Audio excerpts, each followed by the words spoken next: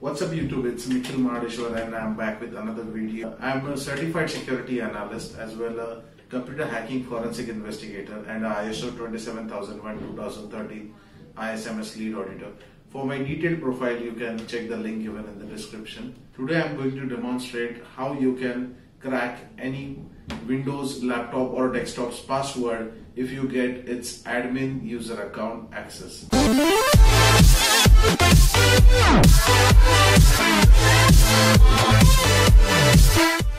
If you ever get the physical access to your friends, boyfriends, girlfriends, colleagues or any other friend's computer or laptop, so how you can crack the Windows password is here. Now just open command prompt with administrator privileges and right click and run as administrator.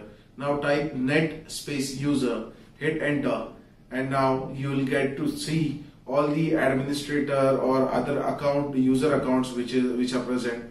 And now type a command net space user space. I want to crack the password of administrator, so I'm typing administrator and then I'm giving a space and typing a star, and then I'm hitting enter, and now I'm able to type whatever password I want without knowing the previous or the old password which is set into the computer. So I've entered whatever password I want, and then I have to retype this password again, and I hit enter, and it's successfully completed. And in the case if you want to remove the password and don't change the password, so just follow the same steps, but where it shows you like enter the password, there just hit twice. In the second step it will show you retype the password. There also don't put any of the password and hit enter. It will again show you the message, the command completed successfully, and you're done. Thank you for watching my video. Do subscribe to my channel and don't forget to hit the bell icon.